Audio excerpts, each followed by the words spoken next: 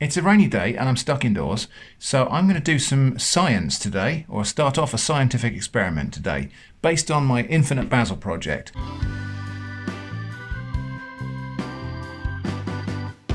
Basically, it's this perpetual conveyor belt thing. I have a plant of basil, I take cuttings from the plant of basil and root them in water.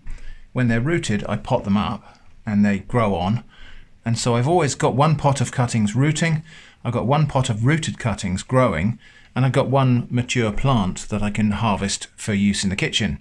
And this way I've had a steady supply of basil for almost a year now. I've had this one plant that I've just been continually perpetuating and propagating with cuttings, and it's kept going. There was an interesting situation where this batch of cuttings wasn't rooting, and I think it was because there was a flowering stem in the pot with them. And that's what we're going to test today with an experiment. So I've actually allowed this plant here to bolt, to run to flower. We've got a stem that's forming flowers on it. And I'm going to test if that will prevent other cuttings in the same pot from rooting. I don't actually have enough material for cuttings, so I've bought a new basil plant here. This is not going to contaminate the bloodline, or whatever you want to call it, of the infinite basil experiment. This is going to stay completely unconnected, but I'm going to use this for cuttings for my experiment, and if they root I'll give them away to someone. So this isn't going to contaminate the whole infinite basil line of propagation. This is just really for the purposes of this experiment. So I've got two little pots. I will fill both of those with water.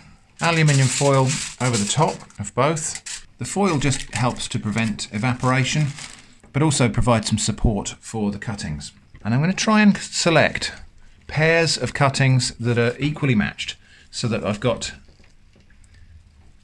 kind of reasonably well matched control and experiment. I will lose some side shoots from this, and I'll keep those for use in the kitchen today, so nothing's going to waste here. I really don't like waste. Okay, so those two cuttings are pretty much equivalent. So, two equal-sized batches of cuttings. Plus, in one of these sets, I'm going to introduce that flowering stem. So that does make a difference to the number of stems that will be in the pots, but in my experience, the number of stems that you have in the pot has never influenced the tendency to root. So, on the one hand, we're going to have 3 stems to root and 1 flowering stem. So I've got my 3 rooting stems there, and I'm going to take this quite woody stem here. I will keep the leaves off of that as well, because they can all be used for cooking. And this stem here with the flowers forming on it is going to go into the pot alongside the cuttings. In the other pot, just 3 stems to root, no flowers. And we'll see if there's any difference in the tendency of these things to root. Under normal circumstances, I would expect all of those to root, regardless of the number of cuttings you put in a pot. I would expect all of those to root within 10 to 14 days. This is one here that I started about 10 days ago, and it is winter, so it is rooting slower, but you can just about see roots starting to form in there now. And in a few more days' time, those will be ready to plant up. So, control and experiment, I will label them, although it's going to be fairly obvious because that one's got a flowering stalk in it. We'll see what happens in 10 days to 2 or 3 weeks.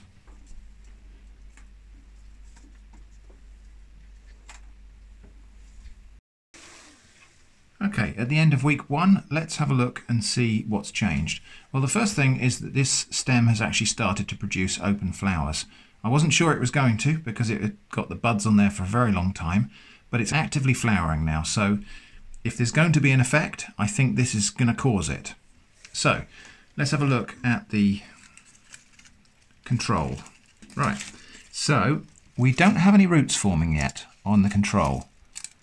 Everything's still alive and well, but no signs of roots. So I'll put that back in a moment. On the experiment batch containing the flowering stem, also no sign of roots. So nothing happening at the moment on either batch. I will wrap these back up again and put them back as they were, and we'll leave it another week and see what happens. Okay, it's been almost exactly a month, about a month and 2 days, I think, since I started this basil experiment. And so just to recap, we've got basil cuttings here in water, and we've got basil cuttings here in water, identical cuttings as far as I could make them, but with the addition of a flowering stem. So control and experiment. Now I have been peeping a little bit and I've seen some roots starting to form. So now we're going to have a look and see whether there's any kind of difference between the two.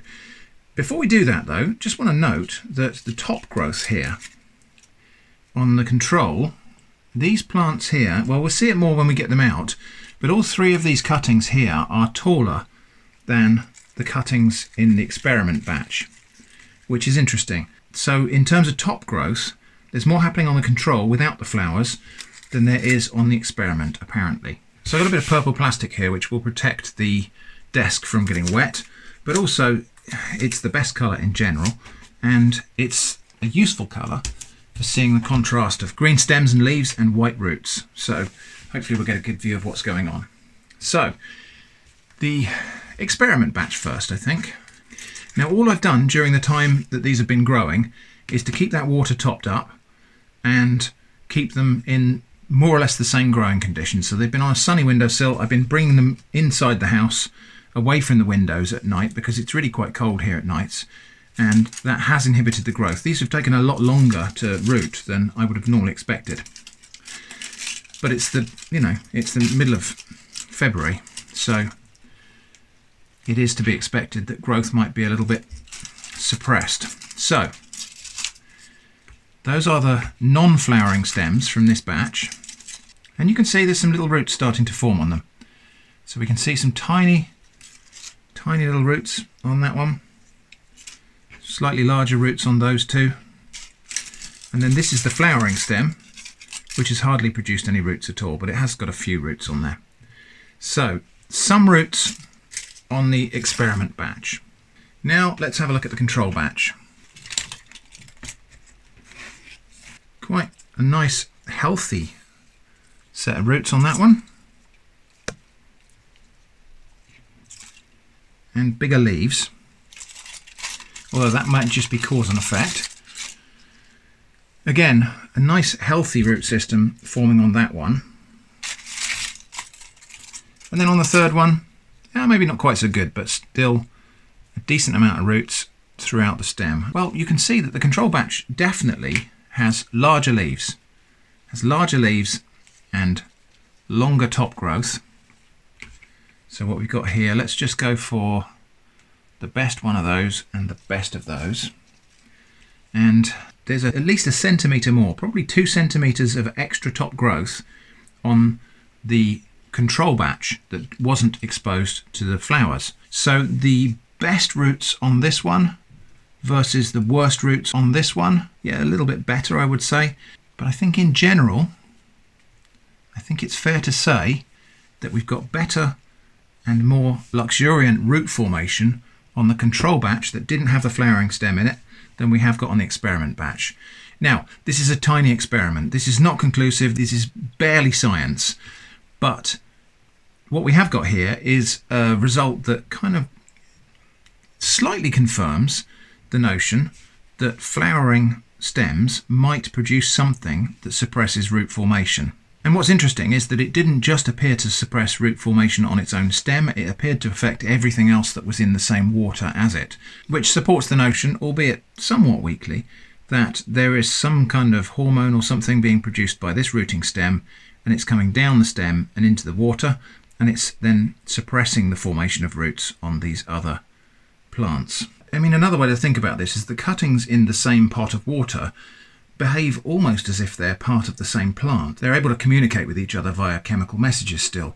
So as far as these little cuttings are concerned, as long as they're in the same pot of water together, they kind of think they're the same plant. So as I say, barely science, but somewhat supporting the notion that we set out to test, which was that flowering would suppress the formation of roots in the whole batch, not just in the cutting that's got the flowers. So obviously the thing to take away from this is if you're making cuttings, you should avoid taking cuttings from pieces with flowers on them. Now what I haven't tested here, and it would be interesting to do that as well, is to take a flowering stem and cut the flowers off it and then see if that still has the same effect, because sometimes when you take a cutting you've got no choice but to pick a stem that's got some flowers on it. That's the only thing that's available. And I wonder if removing the flowers resets it and allows the roots to form. I suspect it probably does, but there's a subject for another experiment another time. So thanks for joining me on this small and informal experiment. I hope you found that interesting. Thanks for watching, and I hope to see you again soon.